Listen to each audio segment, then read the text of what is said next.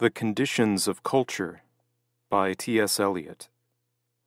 A new civilization is always being made. The state of affairs that we enjoy today illustrates what happens to the aspirations of each age for a better one. The most important question that we can ask is whether there is any permanent standard by which we can compare one civilization with another, and by which we can make some guess at the improvement or decline of our own. We have to admit, in comparing one civilization with another, and in comparing the different stages of our own, that no society and no one age of it realizes all of the values of civilization.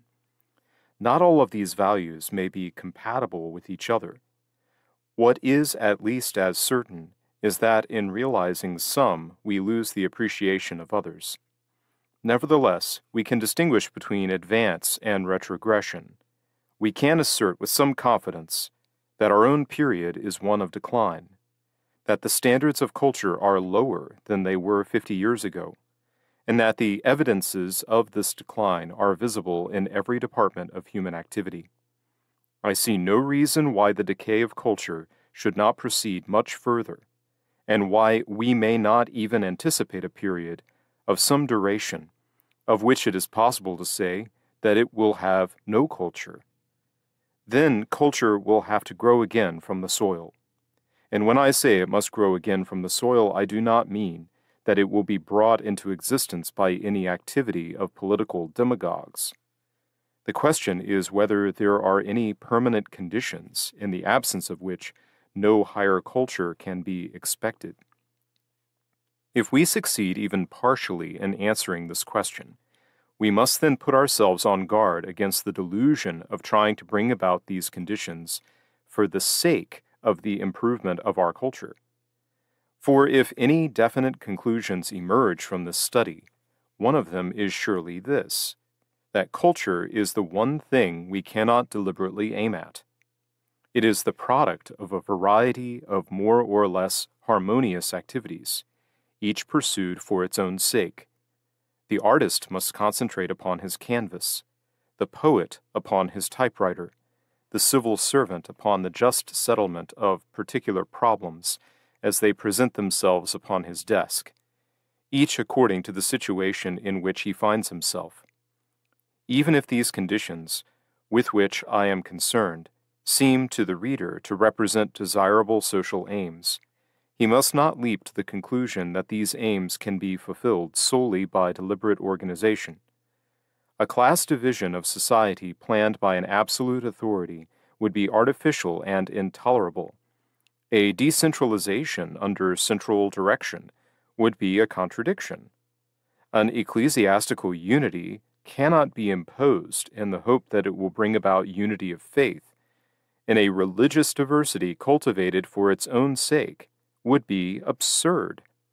The point at which we can arrive is the recognition that these conditions of culture are natural to human beings, that although we can do little to encourage them, we can combat the intellectual errors and the emotional prejudices which stand in their way. For the rest, we should look for the improvement of society, as we seek our own individual improvement, in relatively minute particulars. We cannot say, I shall make myself into a different person. We can only say, I will give up this bad habit and endeavor to contract this good one. So of society, we can only say, we shall try to improve it in this respect or the other, where excess or defect is evident. We must try at the same time to embrace so much in our view that we may avoid, in putting one thing right, putting something else wrong.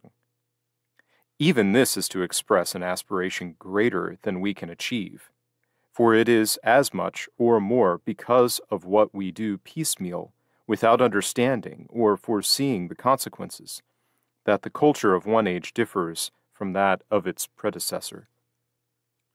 The causes of a total decline of culture are as complex as the evidence of it is various. Some may be found in the accounts given by various specialists, of the causes of more readily apprehended social ailments for which we must continue to seek specific remedies. Yet we become more and more aware of the extent to which the baffling problem of culture underlies the problems of the relation of every part of the world to every other. When we concern ourselves with the relation of the great nations to each other, the relation of the great to the small nations, the relation of intermixed communities, as in India, to each other, the relation of parent nations to those which have originated as colonies, the relation of the colonists to the native, the relation between peoples of such areas as the West Indies, where compulsion or economic inducement has brought together large numbers of different races. Behind all these perplexing questions, involving decisions to be made by many men every day, there is the question of what culture is, and the question whether it is anything that we can control or deliberately influence. These questions confront us whenever we devise a theory or frame a policy of education.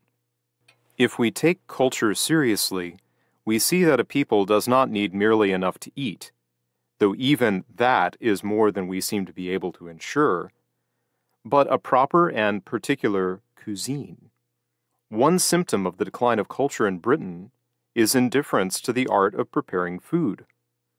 Culture may even be described simply as that which makes life worth living. And it is what justifies other peoples and other generations in saying, when they contemplate the remains and the influence of an extinct civilization, that it was worthwhile for that civilization to have existed. From Notes Towards a Definition of Culture, 1948.